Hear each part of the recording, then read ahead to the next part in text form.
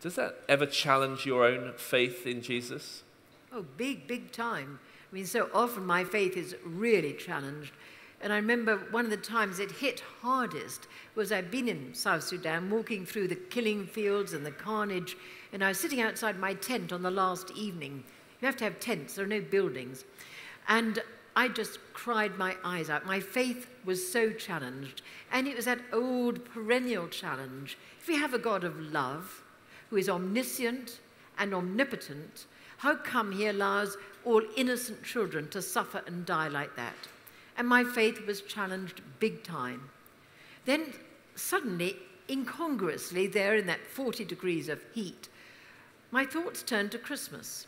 And I thought, well, it's a funny thought, but maybe one way in which we who live in the comfort zones might find it a little difficult to deal with this evil, and I call it evil, the carnage of children, may be reflected in the way we keep Christmas. It was a funny thought there in Sudan, but it spoke to me.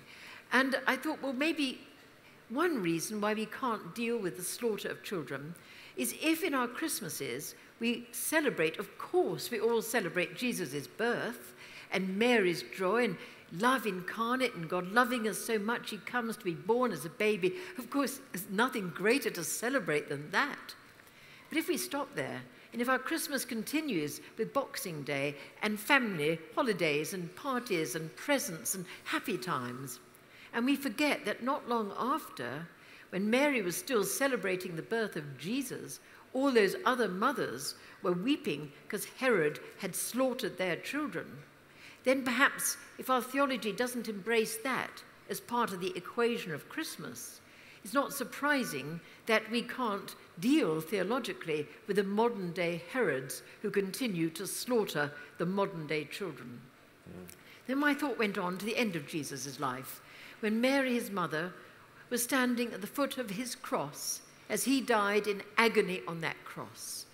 And I thought, well, maybe it should be a part of any Christian's calling to be prepared maybe to leave our comfort zones and to attend whatever Calvaries our Lord may call us to attend, and to be there, as Mary was, in that time of ultimate suffering and tragedy, feeling as helpless as Mary, but as full of love and full of deep respect. Because it's only really in the Calvaries, in the cross, where, of course, he visited last Good Friday, that we can find that ultimate meaning of suffering. And so that was where my thoughts finished that day, the willingness to attend whatever Calvaries our Lord may call us to attend and find in there some answer towards that challenge to our faith. And it doesn't have to be Sudan. It can be in a hospice down the road. There are Calvaries all over the place in our lives or near our lives that maybe we could and should be available to engage with and to be there in love and respect.